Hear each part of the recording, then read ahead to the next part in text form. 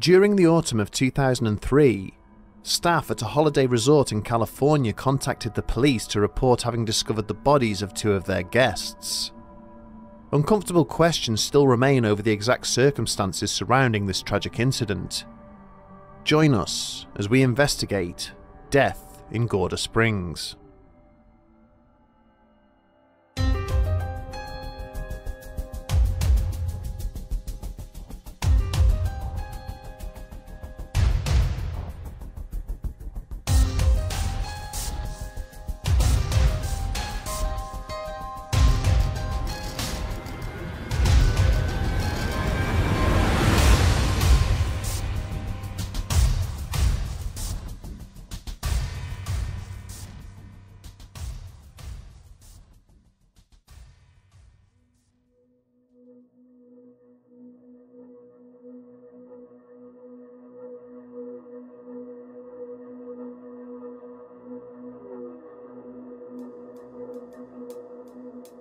As he made his way along the gravel path that wound its way through the centre of the resort, Leonardo Flores could feel himself becoming anxious.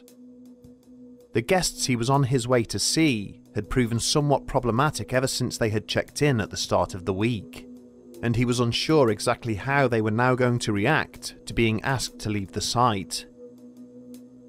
The two women had arrived on the Monday morning, paying for a week's stay, and asking if the room next door to theirs could be left vacant for the duration of their visit. When it had been explained that the staff could not facilitate this request due to pre-existing bookings, the pair had become upset and then requested that they be left alone whilst they were staying at the resort. The women had even gone as far as to insist that there be no maid service until after they had departed. The venue had agreed, on condition that they sign a waiver against using this arrangement to write an unfavourable review later on. Despite this request, Flores had still managed to sneak into the room whilst they had been in the nearby diner ordering a meal, and had found nothing out of the ordinary. The morning after they had checked in, the guests staying in the room next door had informed Flores of an incident that had happened on the previous evening. He and his family had been disturbed by a persistent and irritating pounding noise coming through the adjoining wall. It took him 15 minutes of knocking on the door to the cottage until one of the women had answered in a confused state, before she then closed it again without speaking. Now, on the day they were due to check out, the pair had failed to do so, and whilst it was not uncommon for a guest to be running a little late for their departure, there was something about the couple which troubled the hotel employee, something that he could not quite put his finger on. As he arrived at the door to the cottage, Flores attempted to shrug off these thoughts, before politely knocking. When there was no reply, he knocked again, more forcefully this time, but was still unable to elicit a response. With the curtains closed and being unable to see into the room, Flores had no choice but to open the door with the master key and to go inside. Moments later, the horrified clerk was running as fast as he could back to the main desk to call for the police, with the cottage door left swinging wide open behind him. The police officers who were called to the Gorda Springs resort on the morning of the 7th of October 2003 found the bodies of Abigail Tapia and Jacqueline Torres lying next to each other on the double bed of their holiday cottage. Black plastic bin liners had been securely taped over both of their faces, and their hands and legs had been bound using a number of identical lengths of white rope. Investigators reported that there were no obvious signs of injury or trauma anywhere on the bodies of either woman, both of which were dressed in t-shirts and their underwear. There was no evidence of a weapon or any other mechanism that might have ended their lives, and no obvious suicide note was located. But by far the most unusual aspect of the scene was the presence of two very different types of face covering. Secured on top of the plastic bag which covered the face of Jacqueline Torres was a grinning Japanese-style kabuki mask, decorated with black, red and green patterns. Lying on a table beside the bed was an eye mask covered in feathers, much like those seen at masquerade balls. These two items were very much out of place considering the rest of the scene, with no other Halloween paraphernalia anywhere to be found. The room was relatively tidy, with the door locked and secured, and no signs of a break-in. Personal effects and valuables belonging to the two women were clearly on display, and it did not appear that any form of robbery or burglary had taken place. With the scene photographed, the bodies were duly removed by the undertaker and sent for post-mortem, under the assumption that the cause of death would help steer the investigation as it moved forwards. Days later, the local medical examiner had little of use to offer the detectives in charge of the case.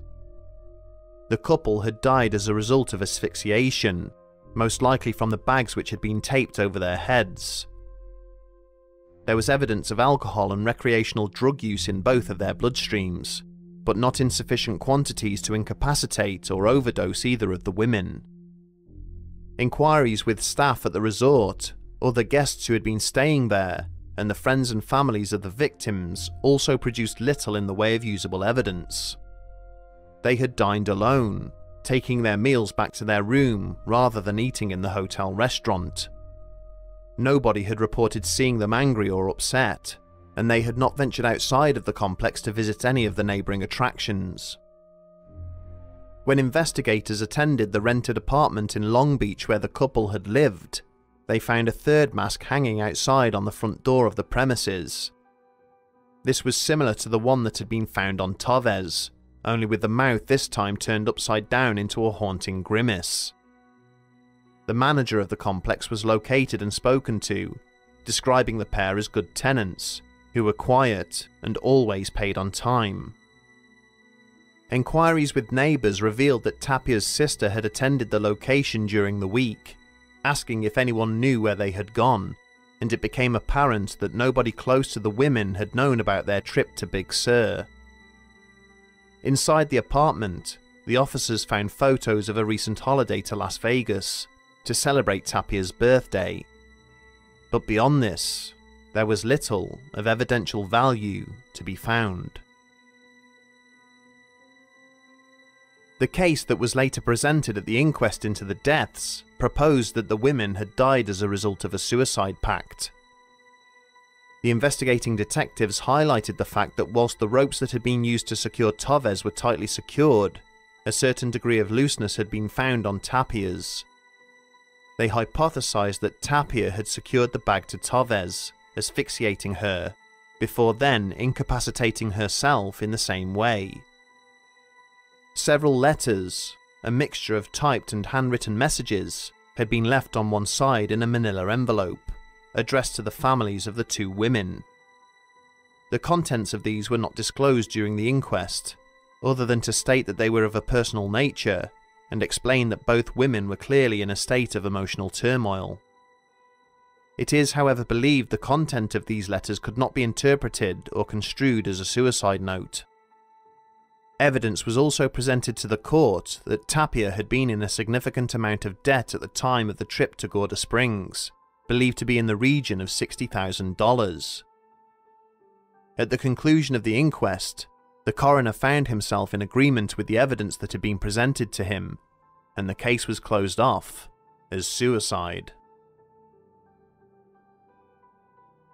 Taking events at face value, it is hard to disagree with the court's ruling.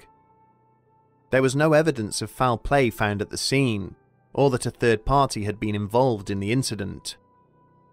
It was clear that there were significant issues at play in the personal lives of both women, and without knowing exactly what was written in the letters recovered from the envelope, there are no other obvious or alternative explanations which can be argued. And yet, there seems to be something missing from this case. A frustrating factual void which only serves to invite speculation and argument to bridge the evidential gaps. And key amongst the unsolved issues with the Gorda Springs deaths is the proposed version of events put forward by the police, which some commentators still believe to be an unlikely explanation. The accepted account is that Abigail Tapia killed Jacqueline Tavez by tying a bin liner around her head, with sufficient restraint to prevent her from breathing. Tavez had her hands and legs tied, and would have been unable to prevent this from taking place, even if she had wanted to. But it is what happens next that prompts debate.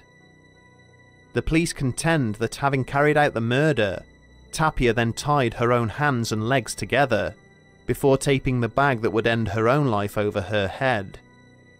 She then lay down perfectly still, and died alongside her partner. Whilst possible, this does, however, seem unlikely. It is human instinct to reflexively fight against the restriction of a body's airflow, which is why it is impossible for a human to strangle or voluntarily drown themselves. There were no signs, such as friction burns or bruising, that either woman had struggled or tried to break free of their bonds. The peaceful, almost serene nature of how the women were found, as if they had each just lay down to take a nap, raises red flags for many people. And whilst it can be argued that the alcohol and drugs in their bloodstreams may have affected their ability to resist their own deaths, the autopsy results do not seem to support this. It is a case that bears strong similarities to another mysterious death that would take place 7 years later in central London.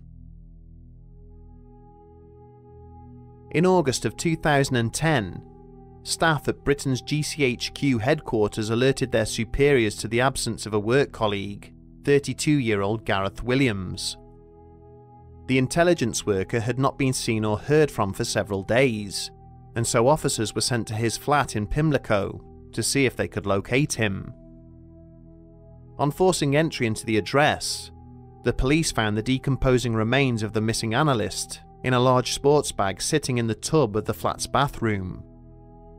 The bag had been secured from the outside with a padlock, and Williams was lying naked inside it. Again, no evidence of a third party could be located, or of a criminal offence having taken place. Whilst it was argued that it would have been virtually impossible for the victim to have secured himself in the bag voluntarily, experts conceded that there was a small possibility he could have achieved such a feat, and evidence of an interest in bondage found on Williams' computer seemed to support such a theory. Just as there is a belief that a third party was involved in the death of Gareth Williams, some believe that the same is true in the Gorda Springs case. Big Sur is notorious for the importation of drugs by Latin American cartels, due to its isolated nature. Is it possible that the couple had somehow been persuaded to become involved in illegal activity to clear their debts, or were perhaps the unfortunate victims of a reckless criminal endeavour? As compelling a theory as this is, it remains unlikely. There is no evidence of this found in the testimony of the other guests at the resort, or back in the apartment belonging to the women. And whilst the presence of the masks at the scene of the deaths seemed to point to something more sinister, the proximity of the incident to Halloween does somewhat explain this. Finally, it should also be noted that, not unlike Gareth Williams, Jacqueline Tavez was also attached in some way to the military-industrial complex. All that aside, Big Sur does seem to be the setting of a significant number of suicides when compared to similar regions. Some have put this down to the feelings of loneliness and helplessness that such a vast and foreboding area can instill, but there are others who point to mysterious forces which are believed to have made the region their home. For centuries, shadowy spectral figures known as the Dark Watchers have been reported stalking groups of hikers and visitors to the area. Others have reported suddenly feeling overcome by a sensation of utter helplessness and despair that virtually incapacitates them. This sensation has become known locally as the Terror, to which nobody is able to offer a viable explanation.